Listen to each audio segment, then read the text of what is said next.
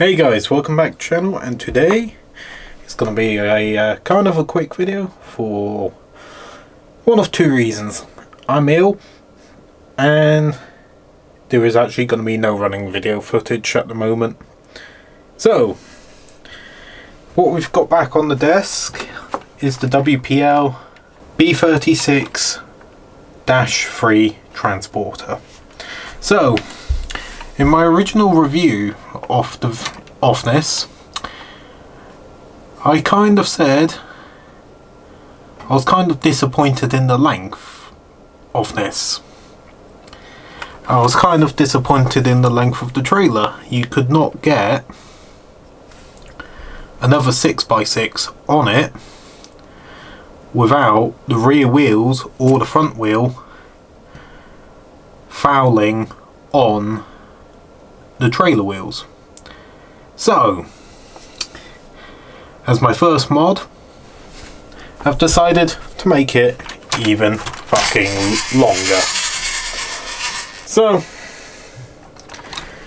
what you can see in the middle is a 3D printed extension. So, the extension adds the extra 100mm necessary to fit larger vehicles like the 6x6.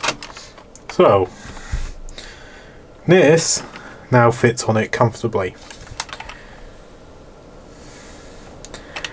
I will also put a side note in. The version I'm showing you now is actually a slightly older version.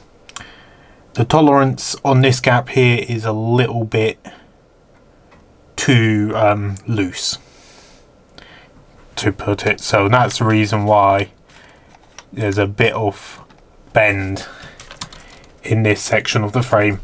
The tolerances on the rear are spot on. So the version which I've released to the public will be the next version. So it should be a lot tighter tolerance. The only reason why I've not printed one off like that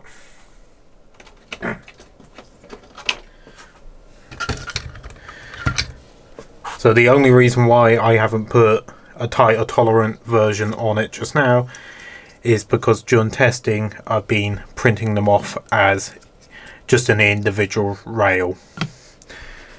This takes a lot longer to print two of them and the center bit than it does to just print the edge.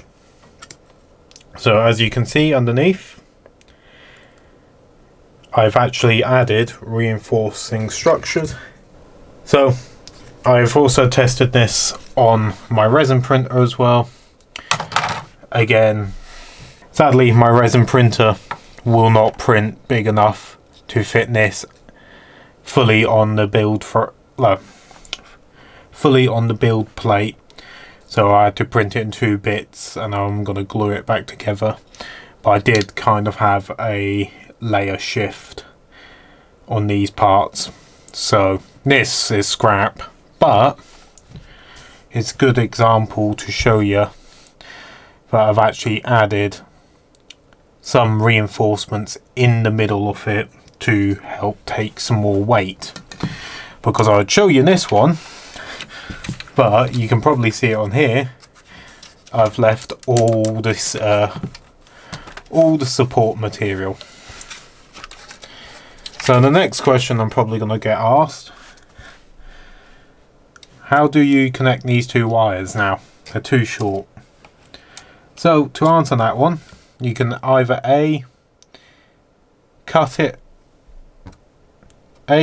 and lengthen it off the motor side, or B, just get an extra bit of wire, wrap it round the screw and then screw it down onto the washer, and then do the same on the opposite side, and you should get a connection across.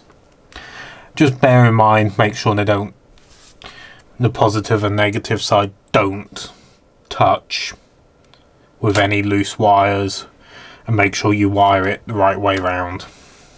So I want to say thanks for watching. The link to this will be available down in the description below. It will be up on my 3D Cults page. And thanks for watching.